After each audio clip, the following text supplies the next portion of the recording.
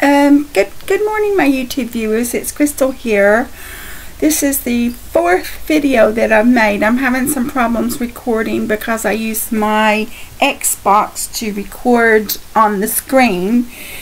If this doesn't work, I'm not sure exactly what I can do. I was looking on the internet and it said that there's problems with garbled audio when using the Xbox. So if that happens, I might have to install a different recorder, get a different recorder and see if I can record that way. But I really do like recording on my screen because I do these code reviews to actually record on the screen. So what we're going to be doing is we're going to be talking about the z-test, which is different from the t-test, which I covered in my last video. And so now on the z-test, what we're going to do is we're going to check the means of samples. And I'm sorry I'm a bit flustered at the moment because this is try number 4. But a z-test is a statistical test, which is what we're going to use to carry out this. So the first thing we're going to do is we're going to import our numpy library and our seaborn library. Those are going to be the libraries that we're going to be using. And then we're going to create our data set. So with a z-test, you have to have more than 30 elements in the array. So this array has 32 elements, so that's good. Now the thing that we're going to do is I think I don't need this, so I think I'm going to delete this. So the first thing that we're going to do is we're going to carry out some statistical functions that we're going to need, and I'm going to rerun this. I'm going to run it all. I'm going to rerun it. So after we created our arrays, we're going to calculate the means of the arrays. So the means of the arrays are going to be the sum of class 1 over the len of class 1, and mean 2 is going to be the sum of class 2 over the len of class 2, and we've got 78 and 76 means. And then the next thing we're going to do is we're going to print the variance.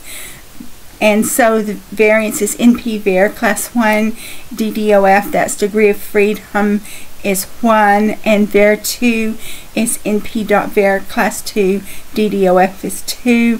So var 1 is 199 and var 2 is 66. We're going to check standard deviation, which is np.std class 1, and std2 is np.std class 2. So your standard deviation 1 is 13 and your standard deviation 2 is 12. Then we're going to check the length of the class 1 and class 2, which is 32. And then now what we're going to do is we're going to calculate the z-scores.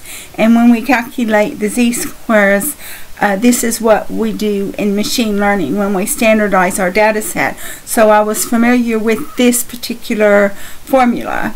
So class 1 equals np array class 1. I converted it to a numpy array.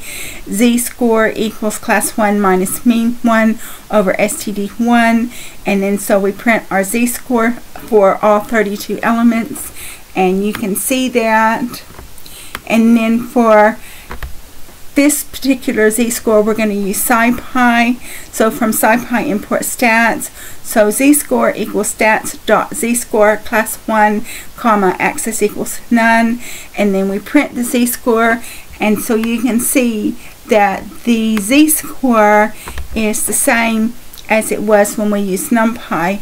So that's a good check if you want to know if you're using a formula correctly. If you check it against another library's formula, then that will tell you whether you're doing it correctly or not.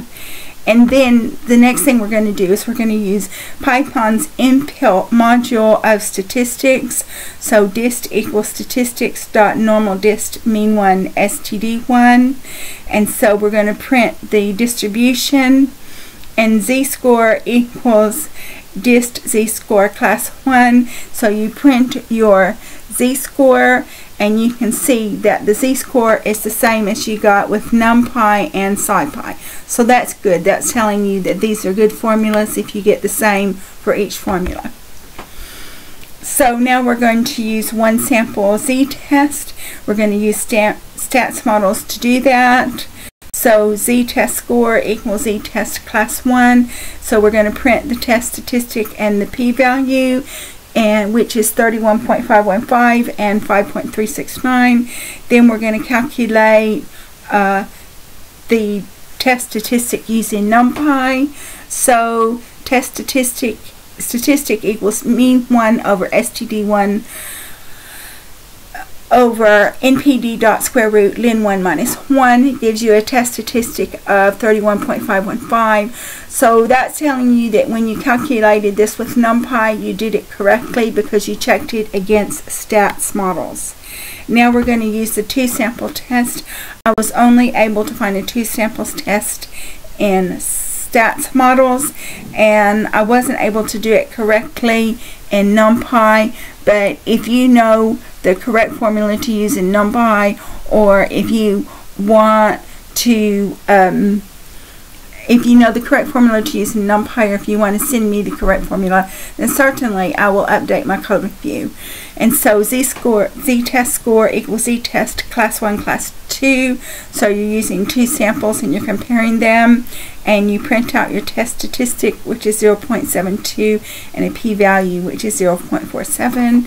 If you find out a way to do it in numpy that replicates those values, then I certainly will update my code review. So now we're to use Seaborn to visualize class 1, so you can see the distribution of class 1, and you can also see the distribution of class 2. And so basically, since I'm having problems recording, I'm going to go ahead and conclude this code review and hope for the best. If it doesn't work, then I'll probably have to buy a recorder. So it's always something, isn't it? So thank you so much for watching my video. Thank you to my subscribers for supporting my channel. If you like my video, please like, subscribe, and share. And I look forward to communicating with you in the next video.